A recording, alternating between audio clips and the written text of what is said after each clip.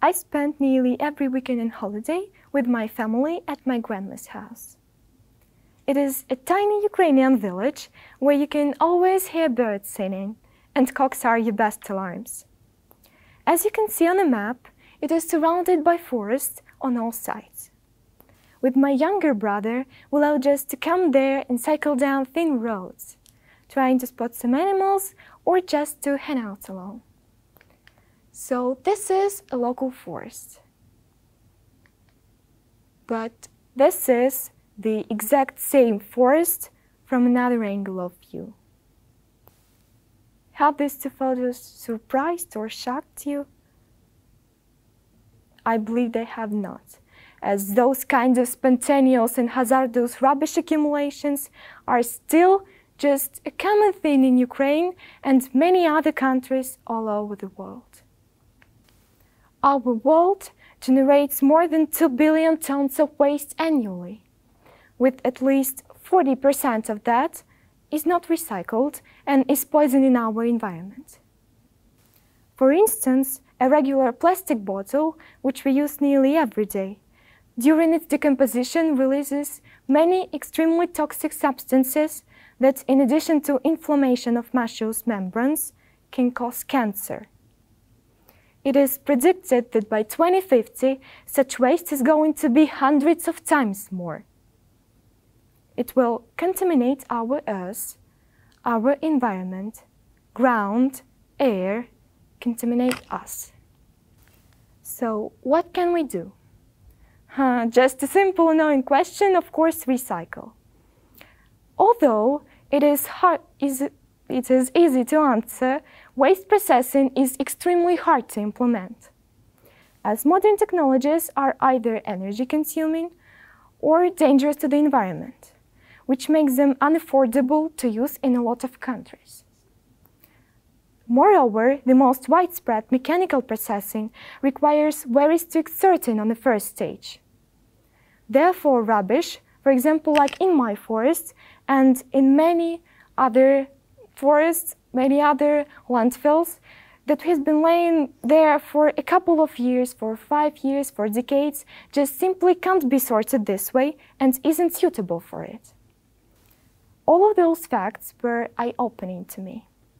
With my scientific supervisor, we have been working for 2 years on a project, the aim of which was to create a new efficient method for processing both organic and inorganic kinds of waste in the same chamber by improving one of already known methods.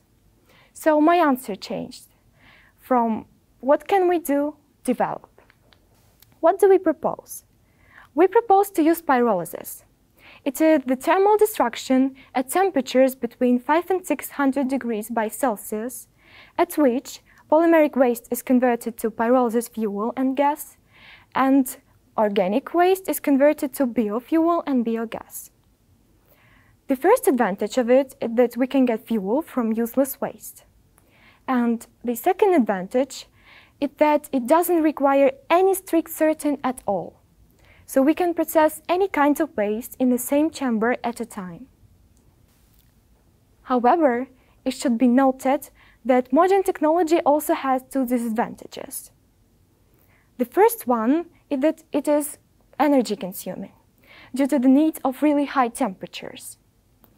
And before I say about the second, it should be noted that at first, in the camera, we have rubbish and air. So we have oxygen also.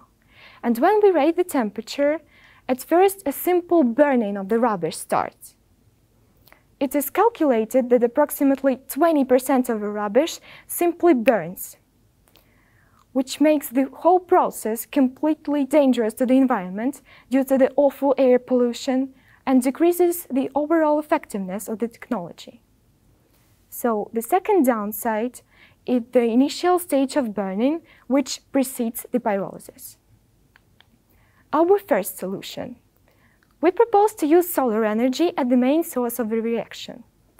We have made series of experiments with different kinds of concentrators and proved that we can use spherical collector to increase the needed temperature in the chamber. the spherical collectors you can see in the middle and in the left side of the picture. So, we are going to put the pyrolysis chamber right into the focus of the concentrator. The sun rays are going to reflect and hit the pyrolysis chamber directly. Therefore, our technology becomes energy independent and is going to work only by using solar energy. And what about the second downside? So, we should avoid burning. Therefore, we should make the absence of oxygen in the pyrolysis chamber, as fire exists only where the oxygen is present. We propose to add liquid nitrogen to the chamber. Liquid nitrogen expands in nearly 500 times and forces air and oxygen to come out. It takes place of them. So, before the reaction, we're going to have only rubbish and nitrogen inside of the chamber. Moreover, it was proved that at the temperatures and pressure of the pyrolysis, nitrogen is an inert gas. Therefore, it won't take part in the reaction process at all. And in addition, we not only make the pyrolysis completely safe to the environment by avoiding the stage of burning, but also we can get nearly 10% higher mass exodus of diesel fuel and gas at the end.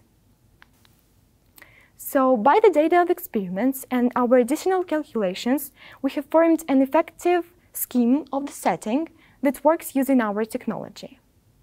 We are going to have the pyrolysis chamber, which is put right into the focus of the spherical concentrator.